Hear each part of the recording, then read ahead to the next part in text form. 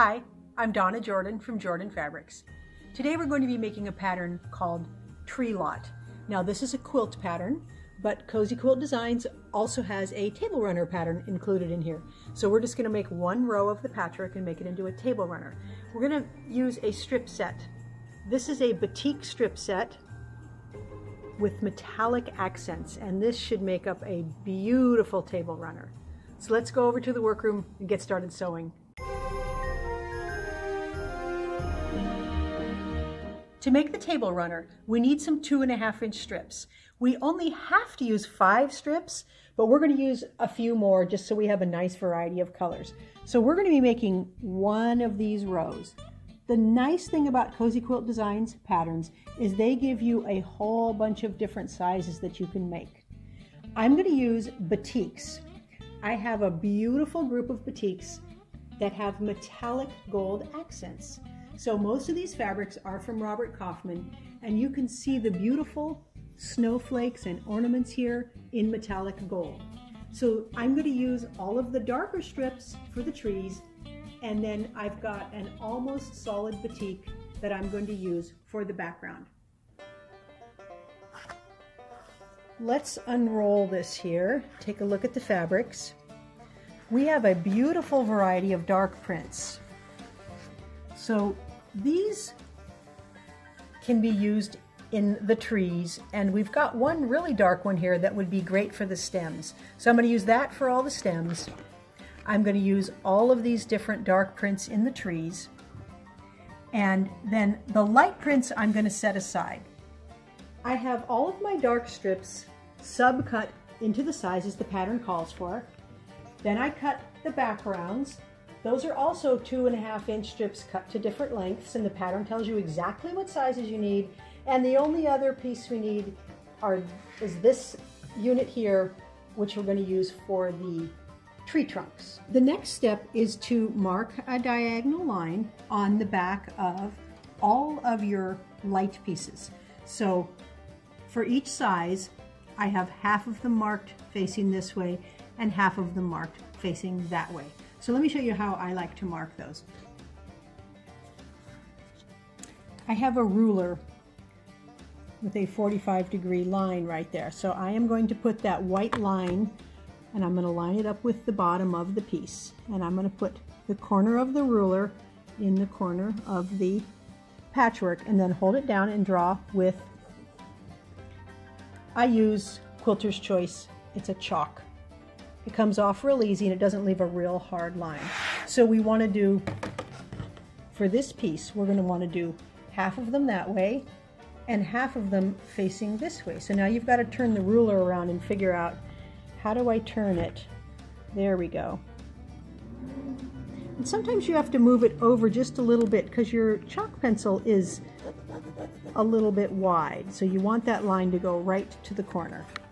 So we're going to mark half of these this way and half of these this way.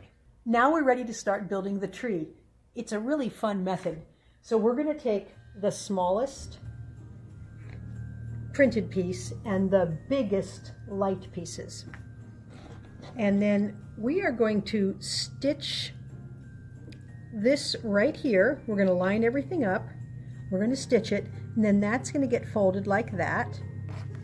Then the other side is going to get stitched and folded like that, and that's going to be the very top of our tree. Then we're going to move up to the second row where we've got a bigger piece of print and smaller light pieces, but we're going to use the same method, and we're going to work our way down. So every row is made using the same method, and it goes really, really fast. So let's take these over to the machine and see how they stitch up.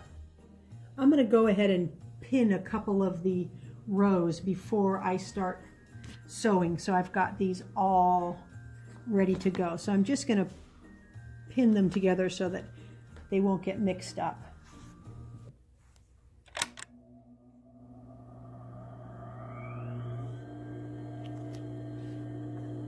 So I'm just going to set that to the side for a little bit. I'm going to line up these corners real carefully, and I'm going to stitch right on the line.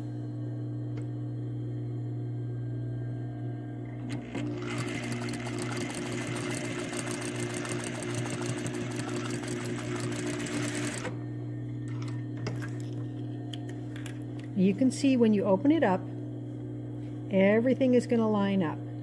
And I really think we're going to need to iron this and trim this off before we do the second side. So I'm just going to repin that, and I'm going to go ahead and do the right side of each one of these.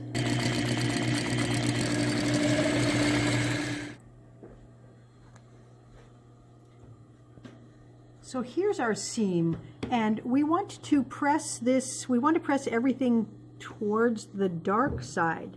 So we want all of that excess to be pressed toward the dark side. You want to make sure it's nice and straight there. So we're just going to, my instinct is to open it up like that, but we want it pressed that way. And you can still open it up and make sure it's nice and straight. Now we want to trim off this excess here. So I think it's easiest just with a pair of scissors. You can open it up and take it over to your cutting mat and use your blade if you want, but it doesn't even really matter if it's not straight, because that's just seam allowance. The seam is already very straight. So I'm just going to take each one of these and trim it with some scissors. Now we're ready to stitch on the other half of the background. So we're just going to use our drawn line again and stitch right there. Line up your corners so everything is meeting there. Right here, you want those fabrics lined up exact. And then it's real easy to stitch on the line. Once those are all stitched, we're going to iron them the same way. We're going to turn all of the excess fabric towards the dark side.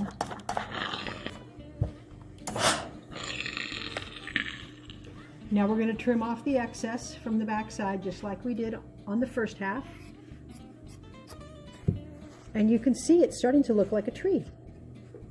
All we have to do now is sew the rows together to make the tree.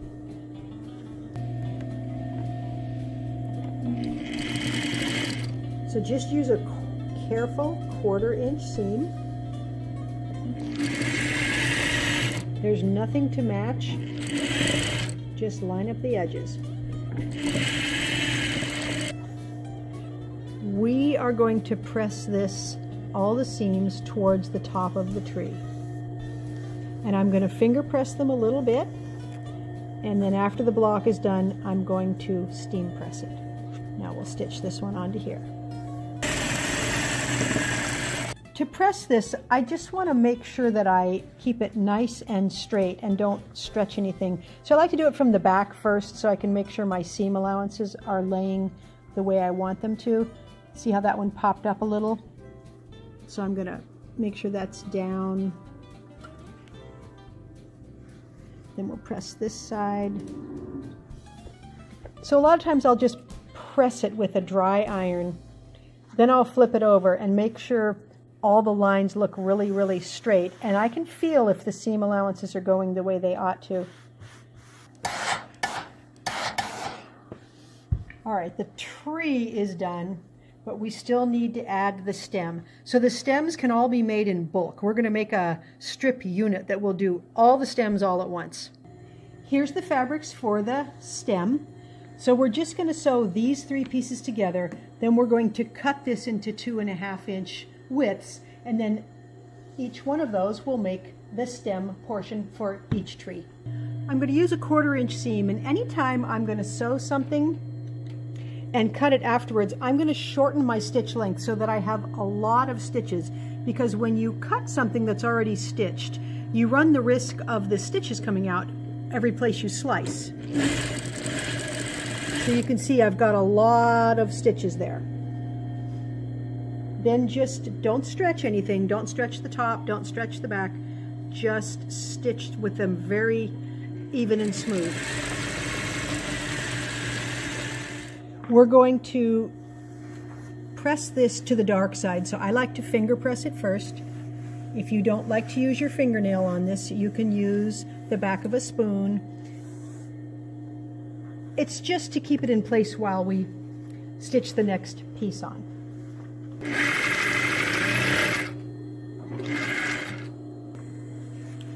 I'm also going to finger press this seam towards the dark fabric.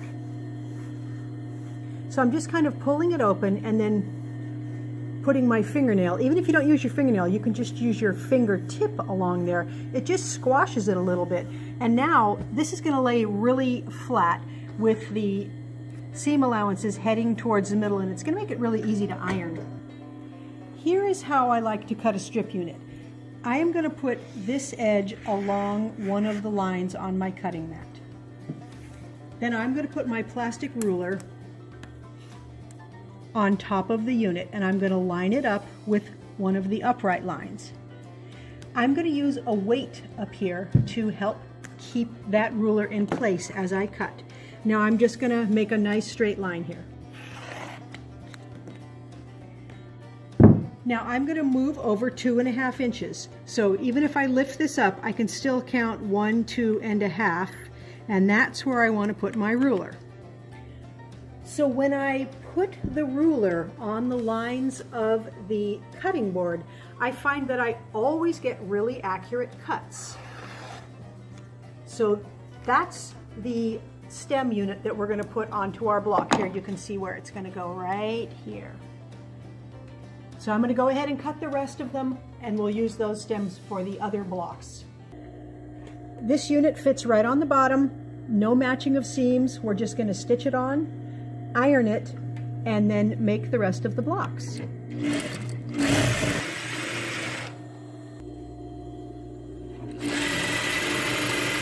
Here's all 4 blocks that go in the table runner. The only other item we need is this plain strip that goes, basically it goes on the bottom of each block, so it ends up going between the blocks. So I'm going to put one down here way at the bottom, and that is what the pattern calls for. I think that I'm going to also add one up here because I think it just looks a little more balanced that way. I'm going to sew them all together, and then I'm going to add a small border and a big border, and then I'm going to quilt it all up and show you the finished runner. I had so much fun making the tree runner, but I made another one. This is the one I showed you how to make all the blocks. And here's another one that I made using the same jelly roll, but I used colorful backgrounds instead of the plain backgrounds. I like them both. I changed up the borders a little bit. The pattern called for a 2.5 inch and a 5 inch. I thought this looked nice with just one border, so I used a 3-inch border here.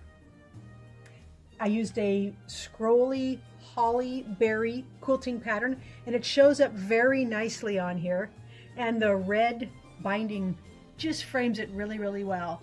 I used a green print on the back, and I put both of these runners onto the quilting machine at the same time with one big piece of green backing, so it's got the same green on both of them, and that way I quilted that one, then I quilted this one, and it went really fast. Now here I've got a little red border. I cut it 1 inch, and then again I used a 3-inch border on the outside. Really quick runner to make. And if you were going to be making a quilt instead of a runner, you can see you would just use multiple rows with a sashing in between. Since I cut the borders down a little, my runner's not quite as big as what the pattern calls for. Mine turned out about 58, both of them are about 58 inches long. A really fun Christmassy project. This would look great on your table. It would also look really nice if you hung it up on your door. I think I'm going to hang this on the outside of my front door. Very, very festive. Thanks for watching our tutorial today, and Merry Christmas.